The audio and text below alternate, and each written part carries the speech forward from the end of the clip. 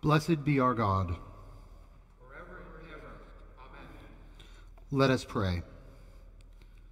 Almighty God, we pray you graciously to behold this your family, for whom our Lord Jesus Christ was willing to be betrayed and given into the hands of sinners and to suffer death upon the cross, who now lives and reigns with you in the Holy Spirit, one God, now and forever.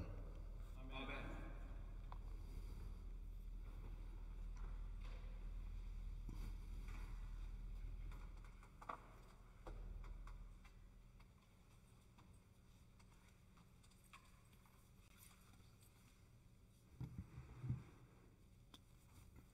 A reading from the book of the prophet Isaiah. See, my servant shall prosper. He shall be exalted and lifted up, and shall be very high.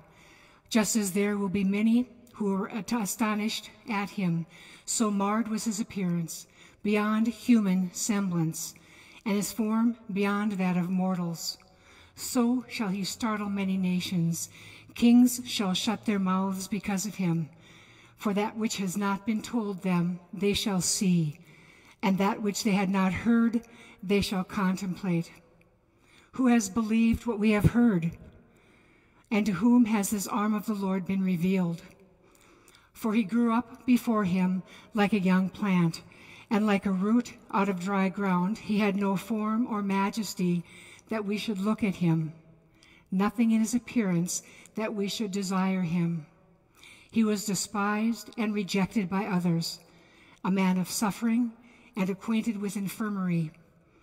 And as one from whom others hide their faces, he was despised, and we held him of no account. Surely he has borne our infirmities and carried our diseases. Yet we accounted him stricken, struck down by God, and afflicted. But he has made us whole, and by his bruises we are healed. All we like sheep have gone astray. We have all turned to our own way, and the Lord has laid on him the iniquity of us all.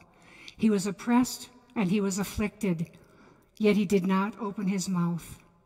Like a lamb that is led to the slaughter, like a sheep that before its shearers is silent, so he did not open his mouth. By a perversion of justice he was taken away. Who could have imagined his future? For he was cut off from the land of the living, stricken for the transgression of my people. They made his grave with the wicked and his tomb with the rich, although he had done no violence and there was no deceit in his mouth. Yet it was the will of the Lord to crush him with pain. When you make his life an offering for sin, you shall see his offspring, and shall prolong his days. Through him the will of the Lord shall prosper. Out of his anguish he shall see light. He shall find satisfaction through his knowledge. The righteous one, my servant, shall make many righteous, and he shall bear their iniquities. Therefore I will allot him a portion with the great, and he shall divide the spoil with the strong, because he poured out himself to death and was numbered with the transgressions. Yet he bore the sin of many and made intercession for the transgressors. The word of the Lord. Psalm 22. We'll say it responsively by the whole verse. My God, why have you forsaken me and are so far from my cry and from the words of my distress?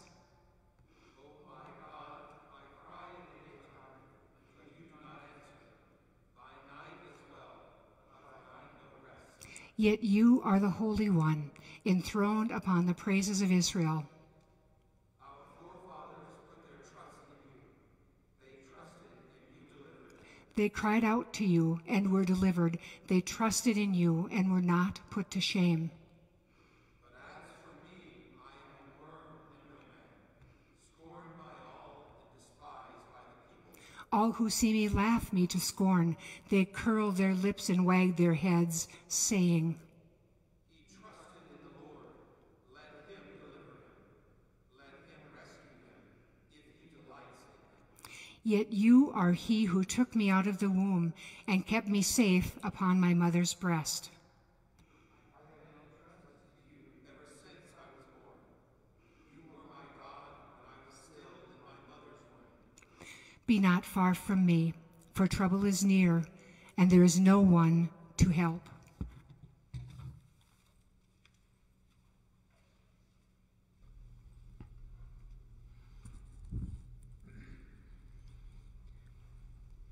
The Passion of our Lord Jesus Christ according to John. Jesus went out with his disciples across the Kidron Valley to a place where there was a garden, which he and his disciples entered. Now Judas, who betrayed him, also knew the place, because Jesus often met there with his disciples.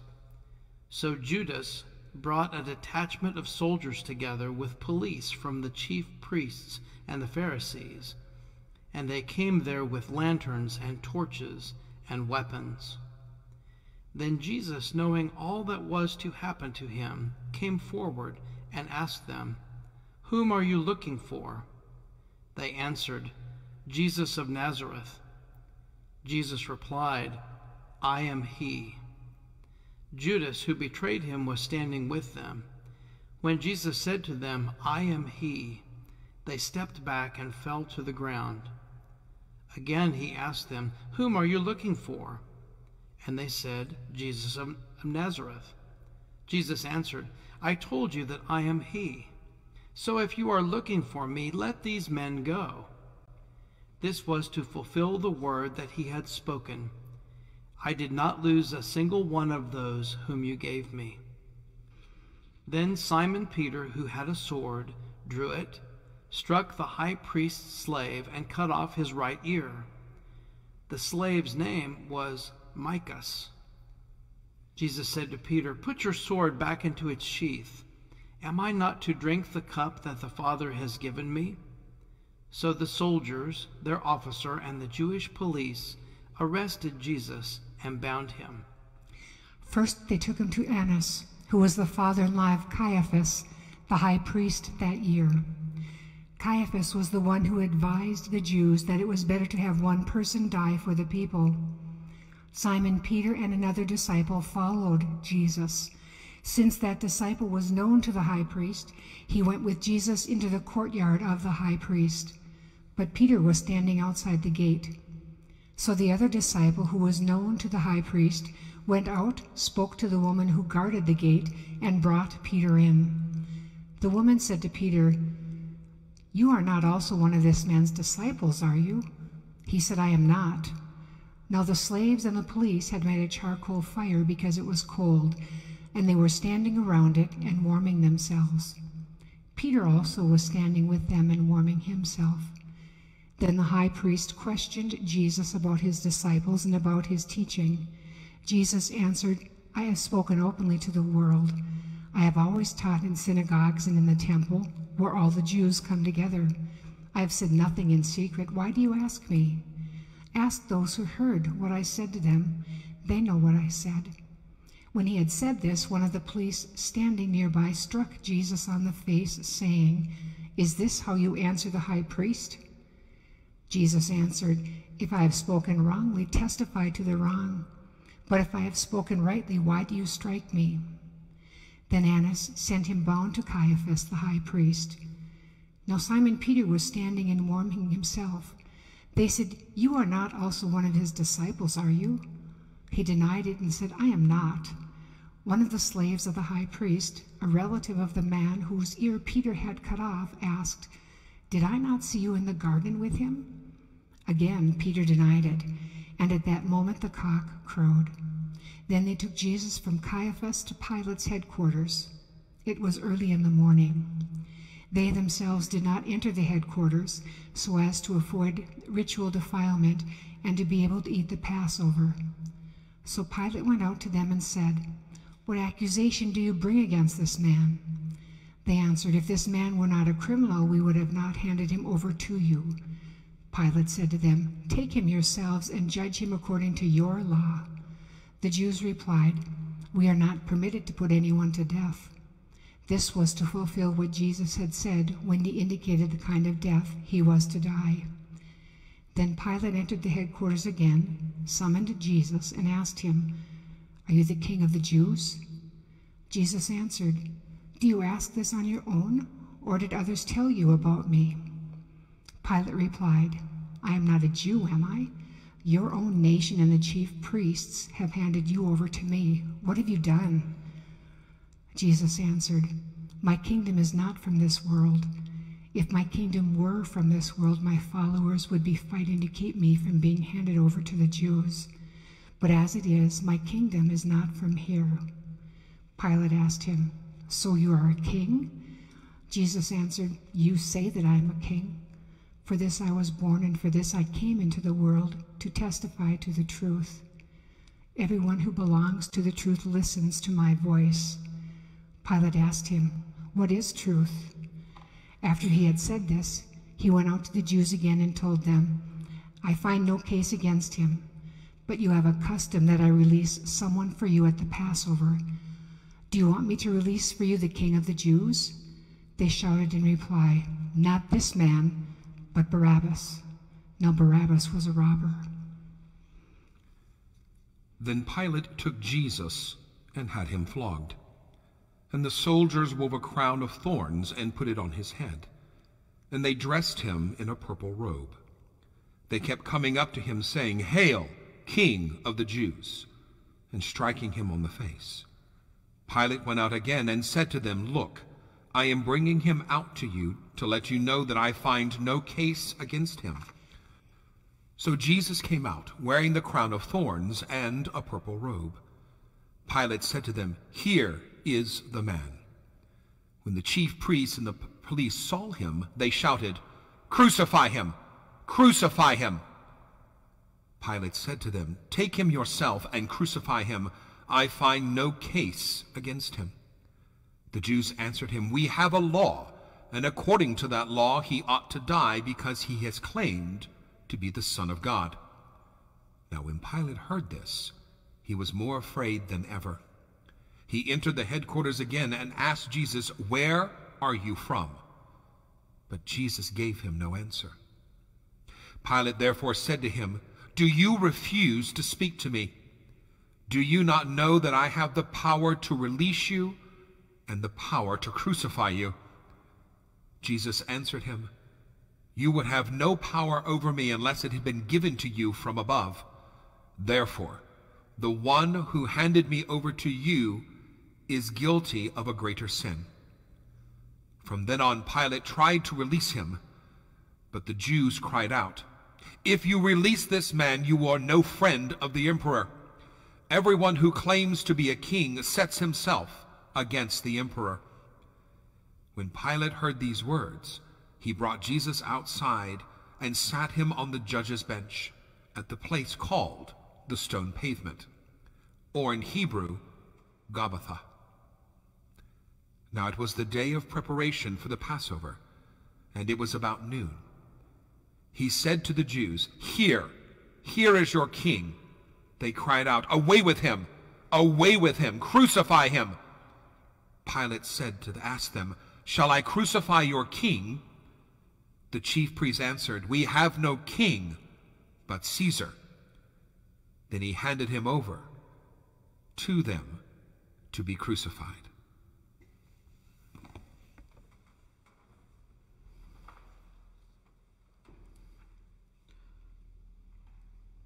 So they took Jesus, and carrying the cross by himself, he went out to what is called the place of the skull, which in Hebrew is called Golgotha. There they crucified him, and with him 2 others, one on either side, with Jesus between them. Pilate also had an inscription written and put on the cross. It read, "Jesus of Nazareth, the King of the Jews." Many of the Jews read this inscription because the place where Jesus was crucified was near the city, and it was written in Hebrew, in Latin, and in Greek. Then the chief priests of the Jews said to Pilate, "Do not write the King of the Jews, but this man said, 'I am the King of the Jews.'" Pilate answered, What I have written, I have written. When the soldiers had crucified Jesus, they took his clothes and divided them into 4 parts, one for each soldier. They also took his tunic. Now the tunic was seamless, woven in one piece from the top. So they said to one another, "Let us not tear it, but cast lots for it, to see who will get it." This was to fulfill what the scripture says, "They divided my clothes among themselves, and for my clothing they cast lots." And that is what the soldiers did. Meanwhile, standing near the cross of Jesus were his mother and his mother's sister, Mary, the wife of Clopas, and Mary Magdalene. When Jesus saw his mother and the disciple whom he loved standing beside her, he said to his mother, "Woman, here is your son." Then he said to the disciple, "Here is your mother." And from that hour the disciple took her into his own home. After this, when Jesus knew that all was now finished, he said, in order to fulfill the scripture, "I am thirsty." A jar full of sour wine was standing there. So they put a sponge full of the wine on a branch of hyssop and held it to his mouth. When Jesus had received the wine, he said, "It is finished." Then he bowed his head and gave up his spirit.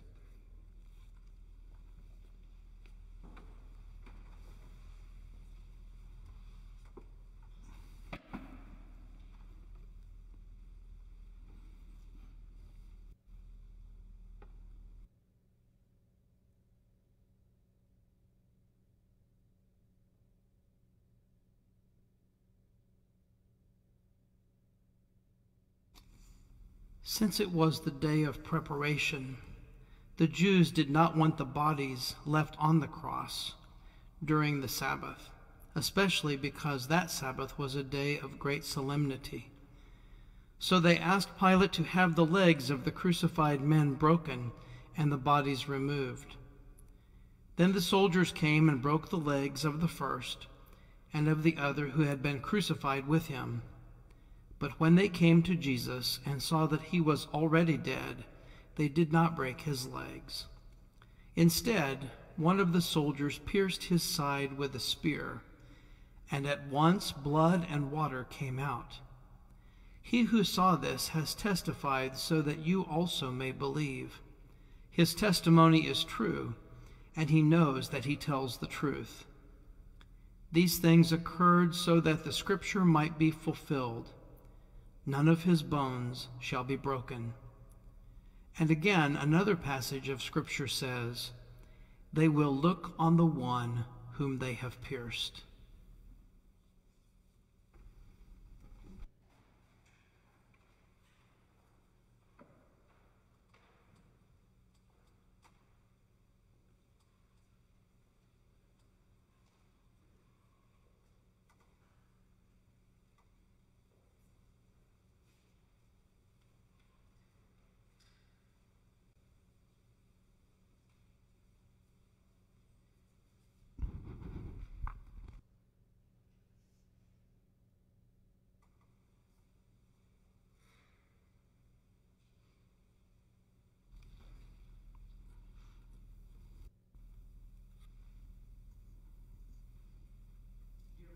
God, our Heavenly Father sent his Son into the world, not to condemn the world, but that the world through him might be saved, that all who believe in him might be delivered from the power of sin and death, and become heirs with him of everlasting life.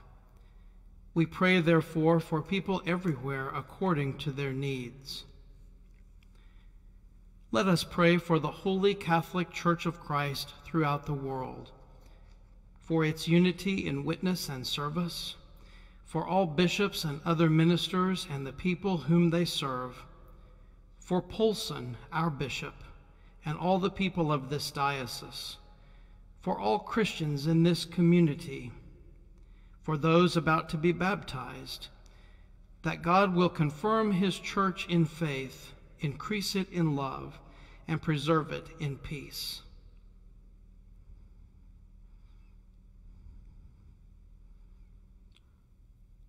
Almighty and everlasting God, by whose Spirit the whole body of your faithful people is governed and sanctified, receive our supplications and prayers which we offer before you for all members of your holy church, that in their vocation and ministry they may truly and devoutly serve you, through our Lord and Savior Jesus Christ. Amen. Let us pray for all nations and peoples of the earth, and for those in authority among them. For Joseph, President of the United States. For the Congress and the Supreme Court. For the members and representatives of the United Nations. For all who serve the common good, that by God's help they may seek justice and truth and live in peace and concord.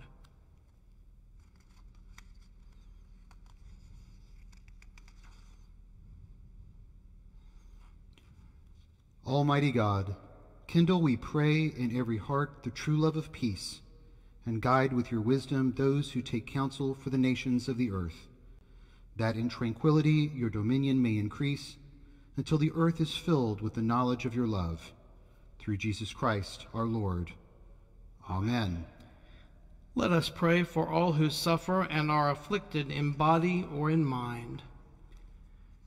For the hungry and the homeless, the destitute and the oppressed, for the sick, the wounded, and the crippled, for those in loneliness, fear, and anguish, for those who face temptation, doubt, and despair, for the sorrowful and bereaved, for prisoners and captives, and those in mortal danger, that God in his mercy will comfort and relieve them, and grant them the knowledge of his love, and stir up in us the will and patience to minister to their needs.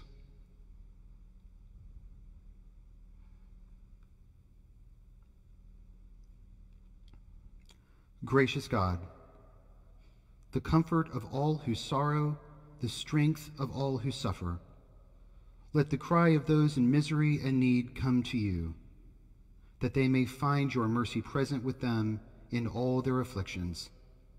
And give us, we pray, the strength to serve them for the sake of him who suffered for us, your Son, Jesus Christ, our Lord. Amen.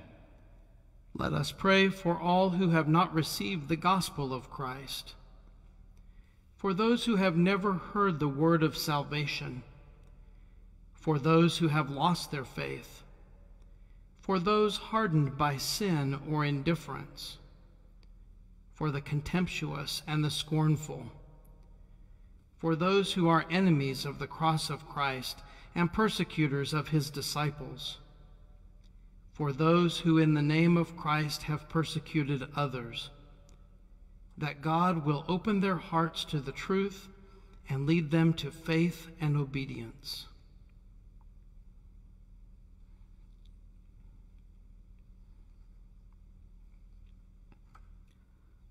Merciful God, creator of all the peoples of the earth and lover of souls, have compassion on all who do not know you, as you are revealed in your Son, Jesus Christ.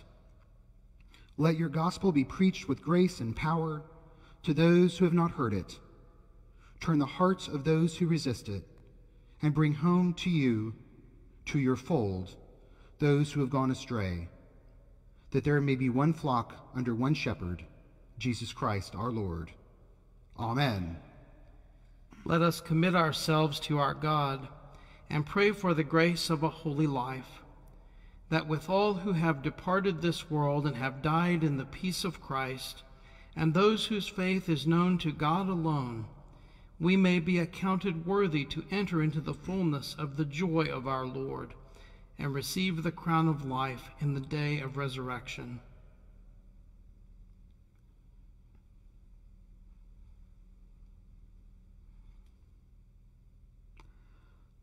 O God of unchangeable power and eternal light, look favorably on your whole church, that wonderful and sacred mystery. By the effectual working of your providence, carry out in tranquility the plan of salvation.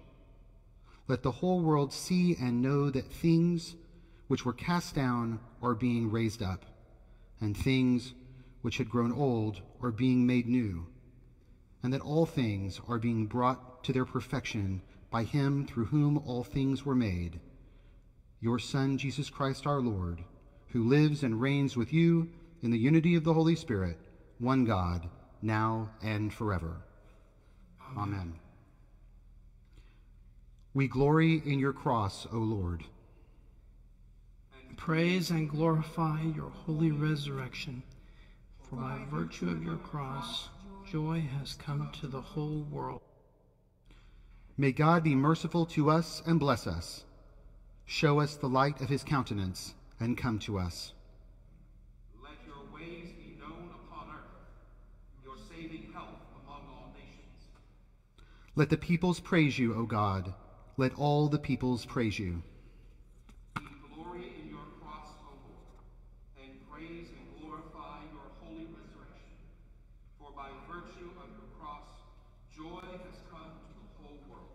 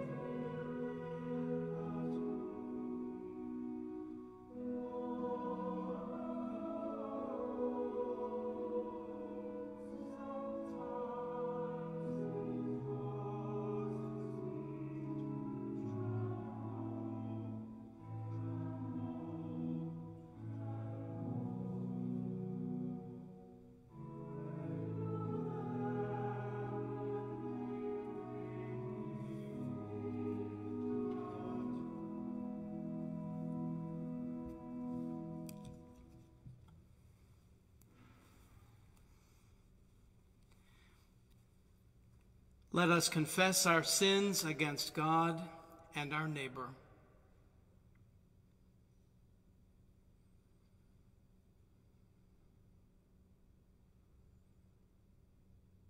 Most merciful God, we confess that we have sinned against you in thought, word, and deed, by what we have done and by what we have left undone.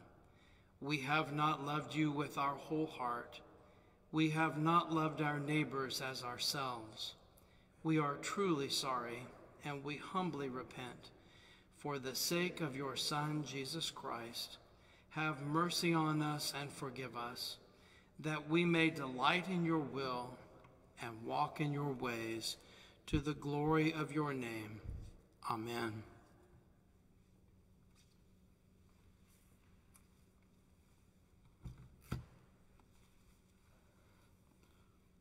Almighty God, have mercy on you, forgive you all your sins through our Lord Jesus Christ, strengthen you in all goodness, and by the power of the Holy Spirit, keep you in eternal life. Amen.